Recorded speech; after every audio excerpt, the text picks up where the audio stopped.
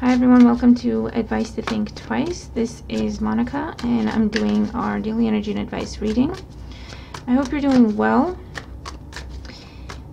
And we're just going to jump in here because Charlie commandeered my seat. So I'm literally just standing in a very odd position to record the video. But let's see what we have in today's energies.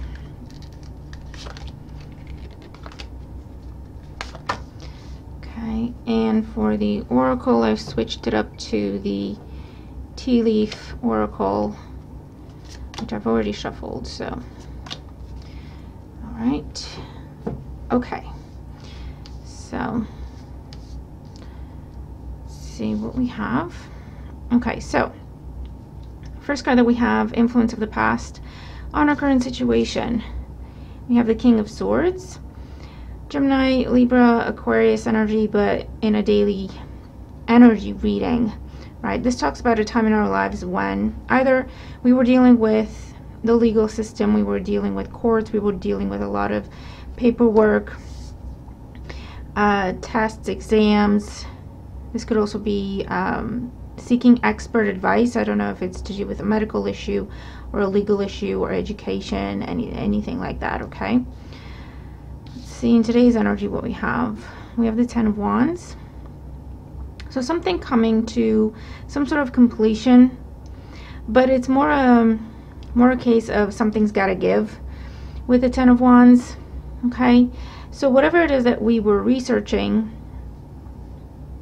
we're looking for more guidance or information about. It looks like it's kind of taken a life on its own, taken on a life of its own, and it's turned into this big burden. Where is it taking us? Page of Cups. Well, so the message is it's taking us to some sort of either positive feedback, words of appreciation, further offers presented to us, or this could have been a case of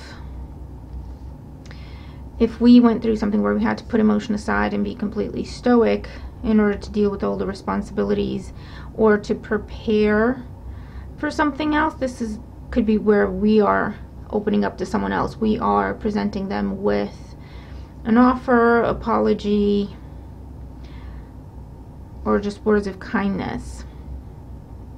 So a bit of a mixed bag here, because it feels like on the one hand, if this is a case of we've been closed off emotionally, or someone else has been closed off emotionally with the King of Swords, it's been a burden, okay, with the Ten of Wands, and something's going to be happening today where it's like the straw that breaks the camel's back, where it's like, no, okay, someone's got to give, and it leads to opening up, it leads to communication after, for the longest time, someone really struggling to keep quiet or to keep away. Or it's something where hurtful words were said or impulsive actions taken and someone felt really, really bad about it, but it was easier to just put a wall, ignore, pretend like it didn't happen, stop talking to whoever else it involved, and just force ourselves to move on.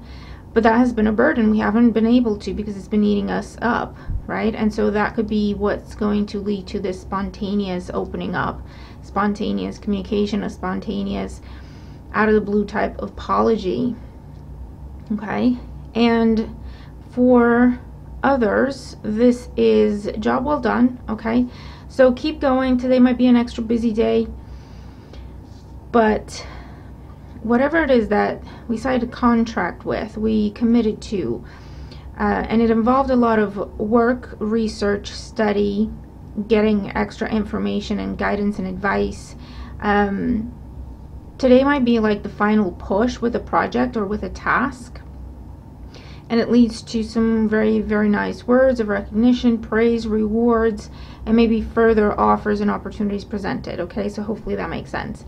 Let's look at the oracles. So we have hammock, taking a vacation, physically or mentally. Yeah, well, with the Ten of Wands there, we feel like we need a vacation, don't we? And spear, heartache over what you no longer have. Yeah, so listen, there was something said or done, right?